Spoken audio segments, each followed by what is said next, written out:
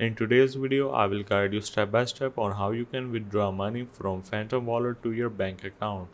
So simply start by opening up your Phantom Wallet, and keep in mind Phantom Wallet right now does not support the P2P or direct withdrawal to your bank account. So you need to send your funds to some third-party crypto exchange like Binance or Bybit. So simply start by clicking on send option and select your coin that you want to send. Then open up your third party exchange. In this case I will gonna use Binance. Then you just need to click on wallets on the bottom right, and then you just need to click on deposit option. Once you are in, you just need to simply click on deposit crypto and search for Solana or any other crypto that you are sending. Make sure to select the network accordingly and then copy your wallet address, then paste it into your Phantom wallet and then click on next button.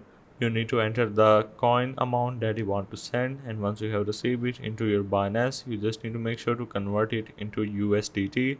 If you don't know how to convert it, you can simply go to the trade and you can simply convert your particular coin for the USDT or any other coin that is supported by P2P withdrawal. So simply go to the P2P now, and then you just need to start by selecting your coin that you have into your Binance. So in this case, if it is USDT or any other coin that is listed here, you can simply select it. Then for the option of payment, you can select the bank transfer and click on confirm. Then you just need to select the trader that is giving you the best rate. So in this case, as an example, I will select the first one, and then you just need to enter the quantity. Then you just need to select your bank transfer.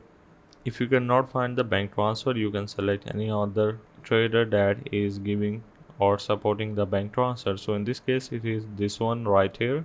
So I will simply click on bank transfer, and now you just need to enter your bank card number, bank name, account opening branch, and IBN. Once you do so, you just need to confirm the transaction, and that's how you can withdraw money from your Phantom wallet to your Binance.